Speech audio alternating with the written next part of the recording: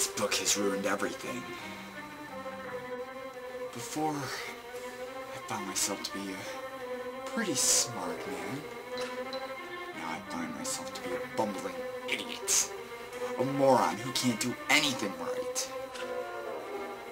This book has destroyed my intelligence.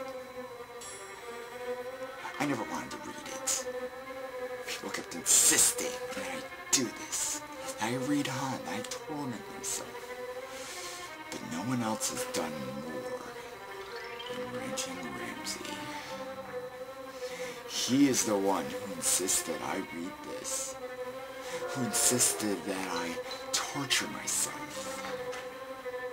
He's the reason I've gone insane.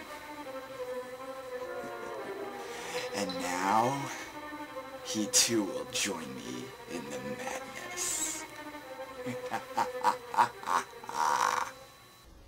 Greetings, Internet people.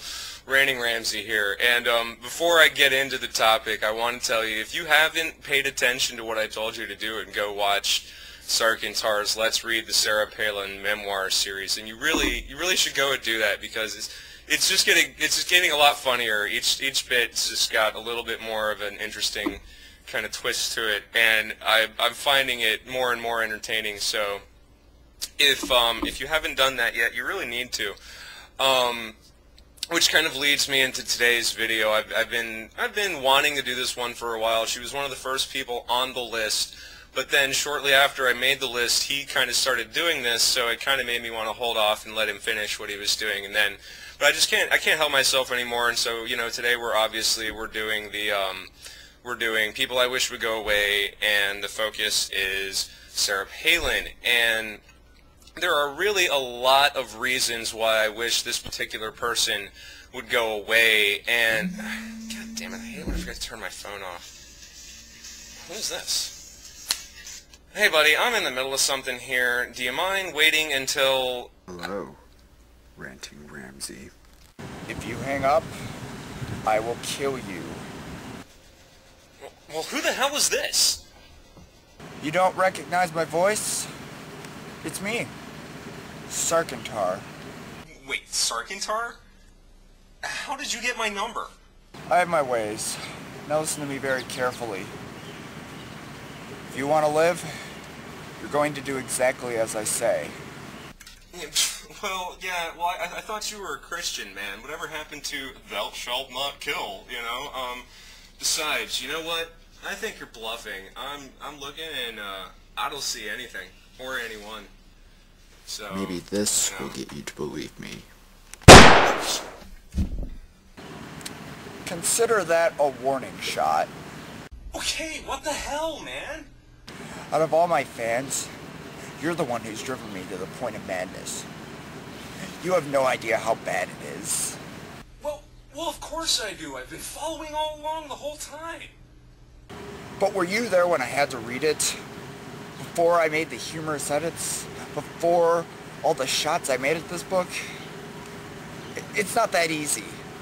I've become a wreck because of you people, and of all my fans, you're the one who pushed me to do this the most. And now you're gonna suffer with me for the conclusion. Well, what do you want from me, man? I promoted the series, I told everyone about it, I even own that little bitch who complained about it on the one video. But what about all the psychological damage I've had to deal with? Do you know what's happened to me? In reading this book, I've suffered migraines from stupidity, went on complete binges of vomiting from just how sick the book made me. But guess what? That's not the worst part of this whole thing. What? The absolute worst part is that my mental state of mind has been completely destroyed. For example, people would ask me stuff like, do you love your girlfriend? And I would say with all my heart. And now when they ask me those sort of questions, I look at them and say, you betcha. You what? It's not funny! You heard exactly what I said! Okay, I'm sorry.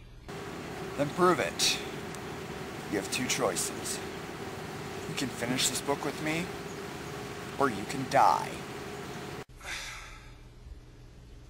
Okay, I'll do it. Just give me a minute to get ready, alright? Alright, fine. but don't try anything funny.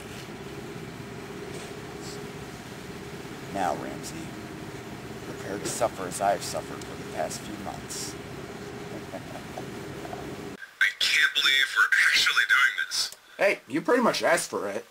How? How did I ask for this? This woman is a crazy bitch. Wait, what the heck was that? What was what? That, like, bleeping sound when I said see, there it is again! Oh, that's just the censor bot. Don't mind him. But, you know what, I'm not even gonna ask. Let's just get this over with, please. Alright. Chapter 6, The Way Forward. With another quote. Sarah's not retreating, she's reloading, by Chuck Heath Sr. There's so many things wrong with that statement we can't even begin. Is she in a helicopter? Is there some kind of innuendo? Oh god, I could make so many jokes about that. My last trip to Fairbanks as governor was pretty magical. We spent the busy 3 weeks finalizing the smooth transition of power. Then we filled the motorhome with the kids and coffee and headed up to Fairbanks where the Palin Parnell administration had been inaugurated in Nanook's hockey arena? Nanooks? The Nanooks, yeah. The Nanooks hockey arena. I thought they were the Canucks. That's Canadian. Alright, so where was I? The late July weather was perfect, and thousands of Alaskans and tourists were there to enjoy the ceremony. A number of Alaska reporters who made the trek to the Golden Heart City told Meg they wanted to say goodbye and expressed concern that they would be out of a job once we left. Does that count as a complaint, or just kind of a cheap joke? No, I don't really think that's a complaint, because she wasn't the one really saying it there. She was saying that they were saying it, so Okay. we'll give her a bye on that one. Apparently we were good for business. What about that one? I don't know. I'm kind of confused how they would possibly be good for business, but... We'll chalk it up. Bing!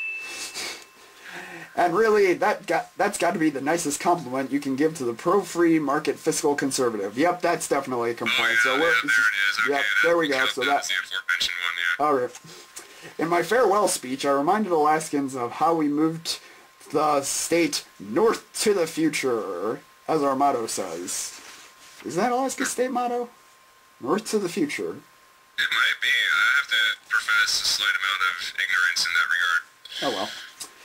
Good. I said goodbye to the governor's office, but hello to new opportunities for the people. Like a reality television show! But that's only a myth, right? Right? That's only a myth. Yeah, that can't possibly be happening. Yeah, thank God. What was that about? You're not saying... No, they didn't really. No, they didn't. No, they couldn't have. I got to thank the state I dearly love. Our drive back to Wasilla was full of cranked up southern rock music. Oh god, rednecks. Why do I see like a Disney traveling montage in my head right now? And we stopped along the highway to roast hot dogs and make s'mores over a campfire. Okay, it's like a Robin Williams Disney movie montage. Oh god. Oh god, I just pictured Robin Williams as her husband. Ah, bad idea, bad idea. I need to stop talking. Oh god. Our drive back to Wasilla... Oh wait, I just read that. I'm an idiot. I took a few minutes to tell my family how much I appreciate them riding that roller coaster with me, and we looked forward to driving down the road to whatever was ahead. Since leaving office, I was frequently asked, what does Sarah Palin stand for? What's your vision for the future? I welcome the opportunity to share it. Keep in mind... Oh god. I tell my parents the greatest gift they ever gave me, besides building a foundation of love for family and for healthy competition, was an upbringing in Alaska. How's that a great gift? I don't know. I've heard it's really nice there in their summers.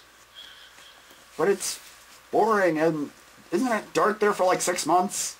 Maybe I'm just nitpicking. I think that's a slight exaggeration. I know that it's like dusk, I think. I don't know. I've never really been there and have no desire to go.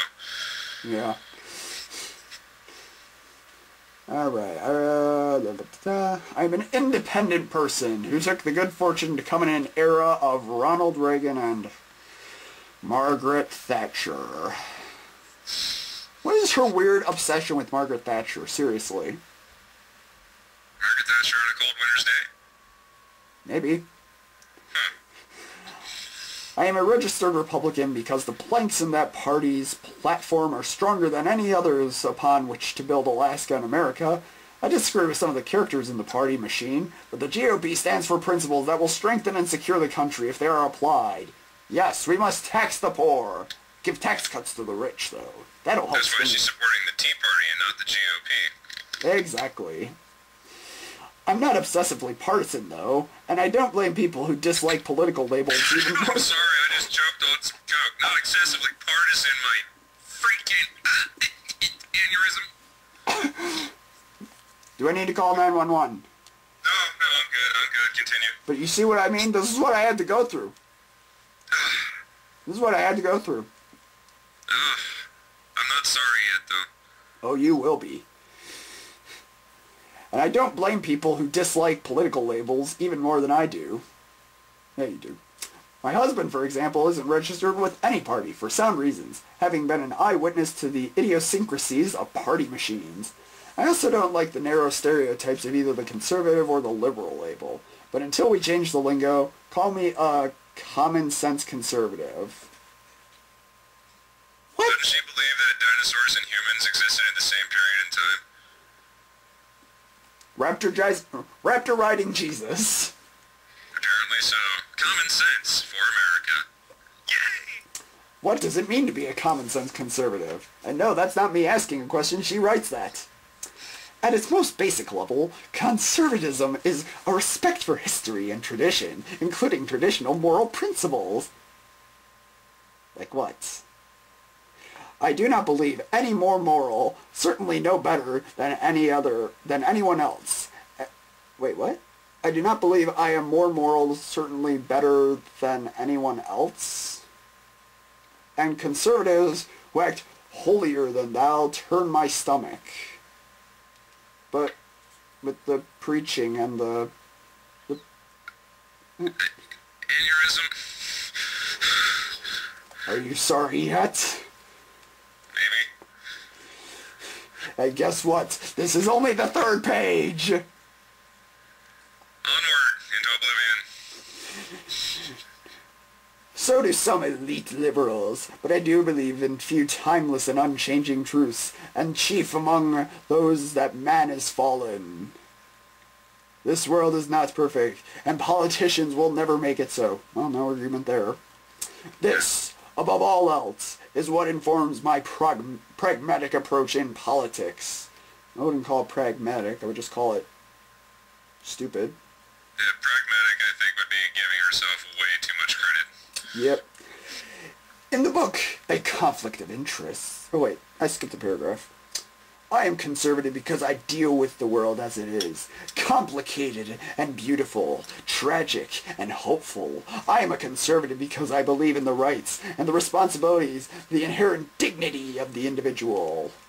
In his book, A Conflict of Visions, Thomas Sowell explains the underlying assumptions, or visions, that shape our opinions and the way that we approach social and political issues. He identifies 2 separate visions, the unconstrained and the constrained.